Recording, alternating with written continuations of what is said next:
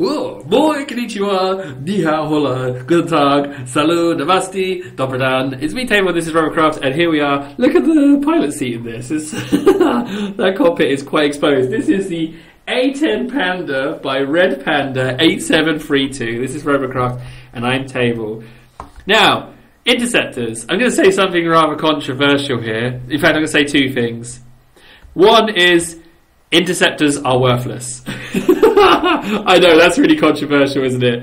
The other thing I'm going to say is putting all armour underneath the wing like that is worthless. I know that's really controversial, isn't it? There's nothing against Panda's A-10. It's just, that's how I feel about interceptors, and that's how I feel about putting all armour blocks under the wings. You'd be better off using some kind of aero rod cage. Although this is Mark IV by the looks of it. So, does it fly level? No, it wants to thrust down, and that is because there is too much thrust on the top of the interceptor. That's why you nose down. There we go. So let's just do we have a medic in these tiers? That's a rail. Let's go for that. Let's go for that straight line. Come on, you're an interceptor. Take off. Do your intercepting. Destroy the rail. Ah, yeah, up and down. Yeah. Oh, I'm sorry, Red Panda. You're just a pilot seat on a thruster. Ah! I'm so sorry. Okay, look.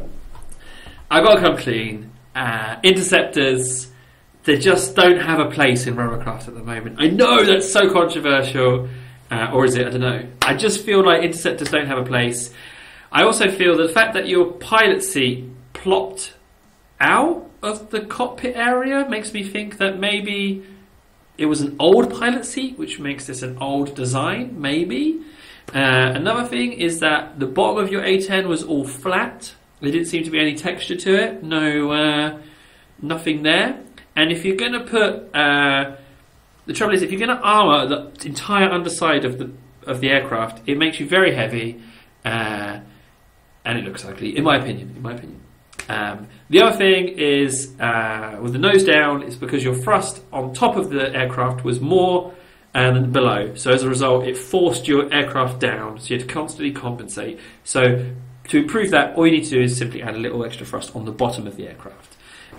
So yeah, that's it really. A reverse thruster might have been handy to reverse, but my advice, convert it to a bomber, add on some more wings. Maybe. Convert it to a bomber. Just convert it to a bomber.